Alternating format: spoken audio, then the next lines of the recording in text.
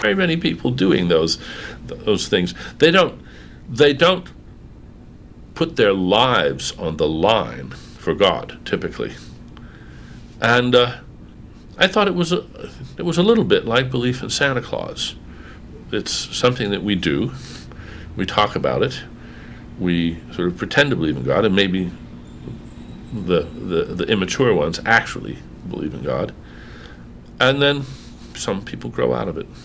Why is it that we have such compunctions about people's faith and devoutness, whereas we're perfectly willing to be rude and argumentative and difficult with people's political beliefs?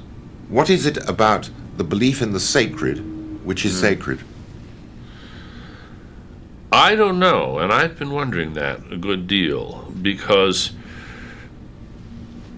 there are times when I think it would be much better if we were a lot franker and ruder about religious belief. If we look around the world today, I would say that by far more danger, more harm comes from religious belief on every side than help. Yes, religions, at their best, provide succor and meaning and comfort to people who are really hard-pressed. And I think that's what we don't want to deny to people. Yes, I mean, I don't. But nevertheless, I'm often rebuked for being bloody rude about people's religious beliefs. I have very few compunctions about getting into arguments, often in public places, about religion.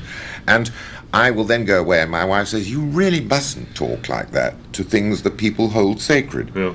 And yet, she would be much less embarrassed if I was to have a stand-up row about Soviet communism and about the atrocities committed by Stalin.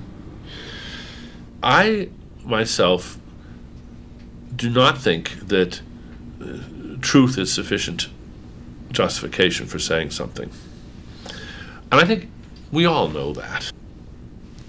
We don't tell fat people they're fat. We don't tell ugly people they're ugly. We don't, there's lots of things every day we could go around saying things to people's faces that would be perfectly true, and we could prove them, and it would just be really mischievous. It would just, there's things about me that I'm glad I don't know, and I hope other people don't know. I certainly wouldn't want people going around spreading this around and things about you.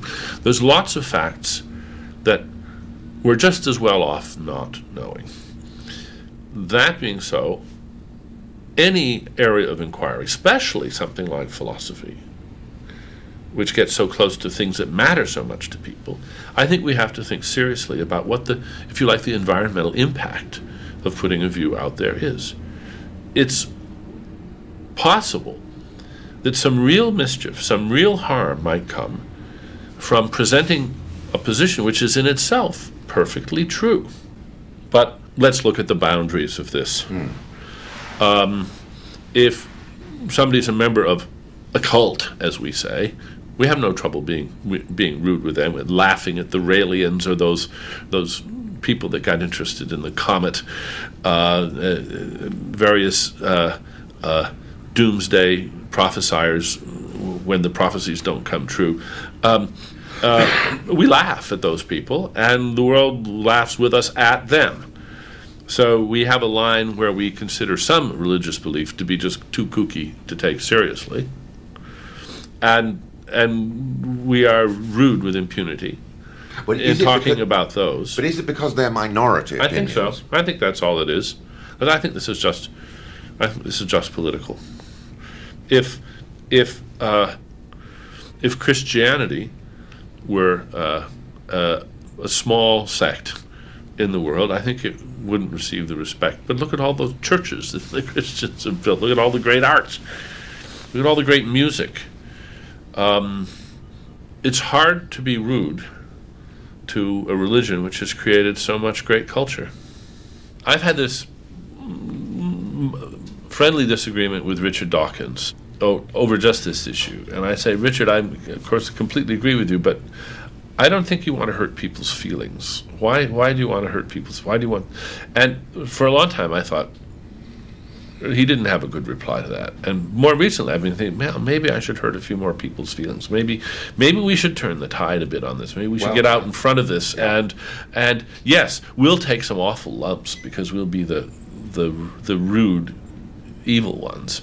But let's see if we can just move the barrier a little bit. But maybe we should get out there with Richard and be more aggressive.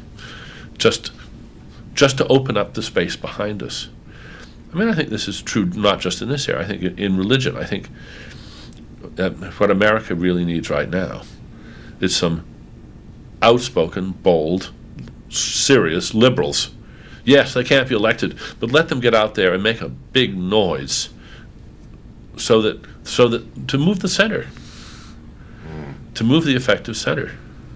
And particularly in the United States, where in fact it is very closely tied up with Christian belief. Certainly is. It's true that our own Prime Minister is a very pious Christian, but I don't think one can detect, as one can in Bush and one can in the right wing of the Republican Party here, a constitutive relationship between right wing politics and born-again Christianity. Oh yes, they have the strange overconfidence of the religious zealot. They're sure that the world is what their religion says it is. There's the good guys and the bad guys, and we're the good guys, and we will smite the bad guys.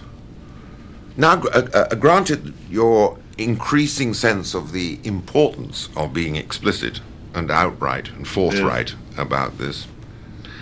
Here you are, you've written some important, influential books on various aspects of philosophy and various aspects of science in which philosophy has interests. It's hard to imagine an area in which philosophy would have more interests than religion. What would you feel about writing a book which did, in fact, smite religion with the same energy that religion itself would like to smite people like us?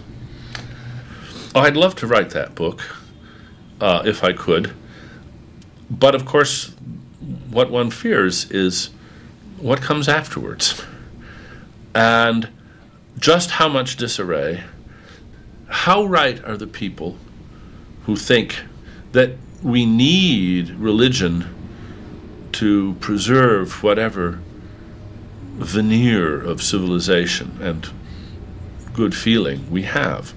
I think religion, for many people, is sort of, moral Viagra.